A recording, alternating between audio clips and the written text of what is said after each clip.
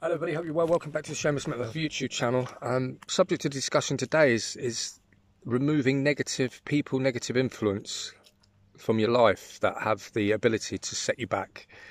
One of the most difficult things I had to do is be honest with myself and be able to just reflect and stand back and look at and be honest about the things, the people, influences that were around me that had the potential to set me back and that were holding me back from making progress. There are people in this world that don't enjoy and are jealous of watching one person's progress and seem to thrive off sapping the energy out of those that, you know, that are making progress, and jealousy for whatever reason, or, you know, there are people that seem to not like seeing you do well. And another thing is, of course, you know, when you're doing okay and you've got money, for example, or you know, there's a benefit when people tend to want to be around you, and then when there's no benefit anymore, they tend to disappear and then seem to turn up again when all of a sudden you're in a great position. So yeah, I'd urge you to be strong enough and give yourself enough self-respect to be able to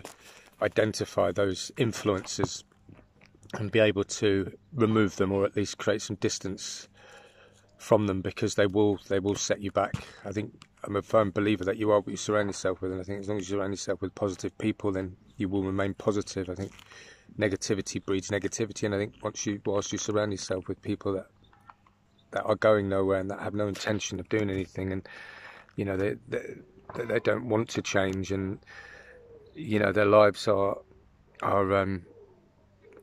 you know, destructive, I think, as much as we want to probably try and help them, I think it's important, first of all, to help ourselves. And what we've got to be able to do if we're going to help them is to get ourselves ready and get ourselves fit.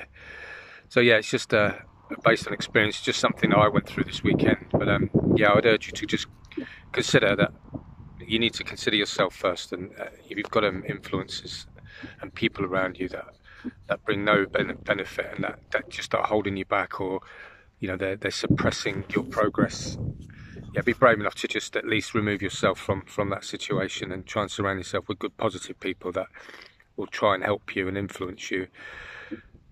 Okay, well, take care. Hope you're all doing well. Bye bye.